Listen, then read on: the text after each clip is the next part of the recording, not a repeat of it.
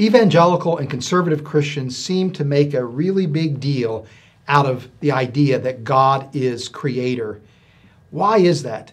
Why is the doctrine of creation so important for many Christians? I'm joined today by Dr. Ken Keithley, a Christian scholar and a professor of theology at Southeastern Baptist Theological Seminary in Wake Forest, to help answer that question.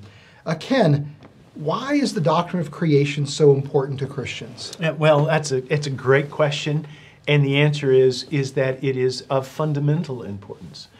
It's of fundamental importance because the Bible literally starts with the doctrine of creation. Genesis 1:1, in the beginning, God created the heavens and the earth. And so, if one starts properly with the doctrine of creation, it's like any type of navigational attempt. Starting off correctly, you have a good chance of ending up correctly. If you start skewed, one can find later on that you're really off course.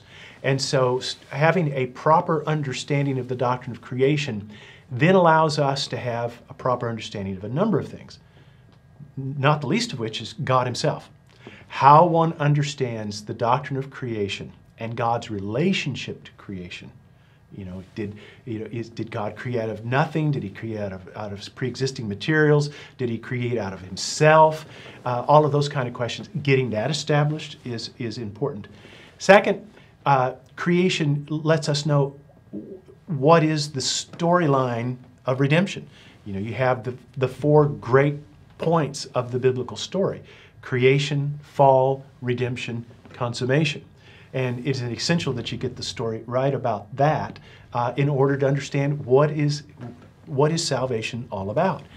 And so in order to understand God correctly, in order to understand the biblical story correctly, to understand how we fit in the story, it lets us know, are we made out of God stuff? Are we divine? The answer is no. Well, are we worthless and meaningless? No.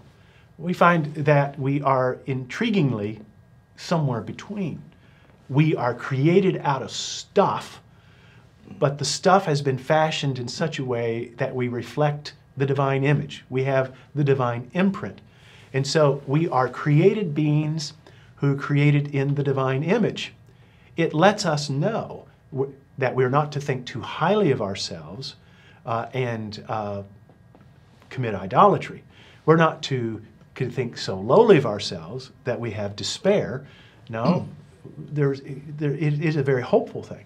So the very idea that creation, God created a good world in which something seriously has gone wrong, and that is human sin and rebellion. It gives us hope.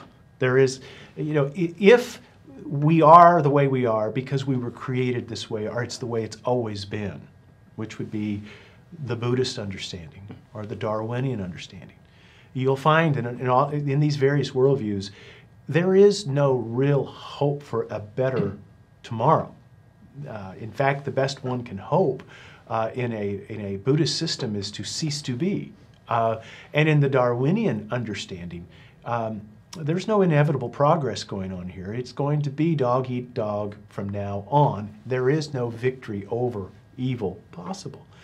Well, in a biblical storyline, it's not just a vicious cycle.